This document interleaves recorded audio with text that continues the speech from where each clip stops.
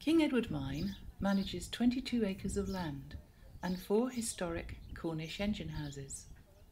On a beautiful sunny June day, Phil Harris of the Cornwall Butterfly and Moth Society talks about the plants, insects and birds we have on this historic site.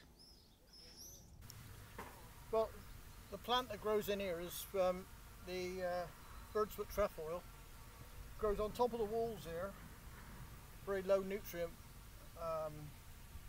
soil, a lot of arsenic in it as well. It's quite poisonous to most plants, but trefoil seems to love it.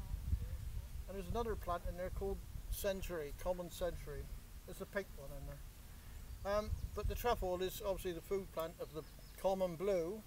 Also the dingy skipper, which is still in Camborne, one of the last places in Cornwall it's still around. And the reason it's still around in Camborne is because Camborne was always disturbed and dug up and moved and shoved around, and this trefoil started to grow on bare soil, and that's what the dingy skipper liked. And there's a project now to save the dingy skipper. And quite often with bird's foot trefoil we get a red, there's a red bud. Can you see the red bud? Usually it's a cold day that turns them a bit red, I think. So it's red and yellow. Some people used to call them boots and shoes. They look like the old-fashioned woman's boots that had a thing coming up the ankle, you know. Food plant of the common blue butterfly, which lives right here. There's none today because we're in between broods at the moment. We'll have another brood in a minute, a couple of weeks' time. And so that's what the common blue eats, is the leaves, that bit there. And they can't live without that sort of thing. So we're glad to have it. It's no trouble, it doesn't take any managing. It's the flower, this is ling. Okay, ling. We're trying to get that to flower right across this little site here, because that's what's on all the mines. So we're trying to make it more pretty, if you like, for a minute. Can you see this area here? Look, this is a little ladybird.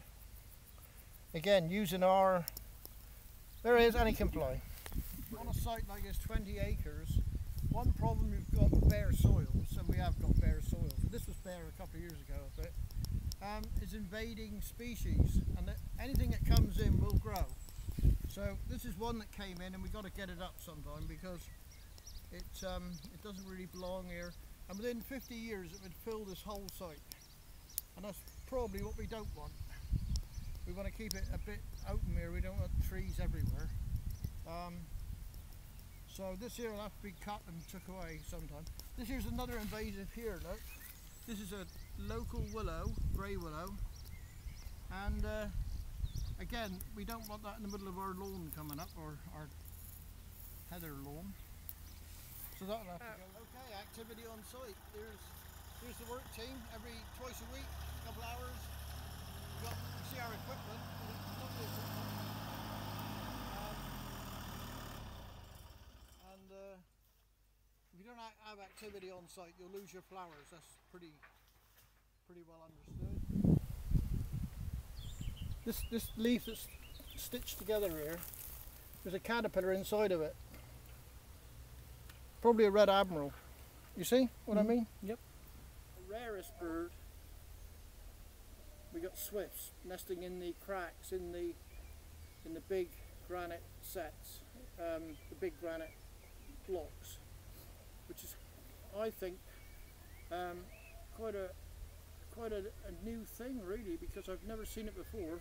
I think we ought to go all around Cornwall and have a look at all the other engine houses, and when they fly into the engine house to get into the crack, they turn last minute and go in vertical.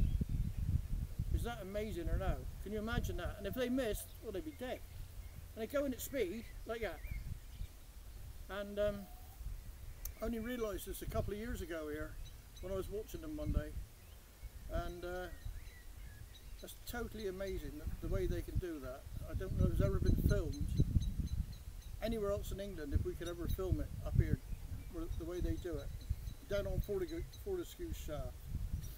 Summer, It really is. they're only here in high summer.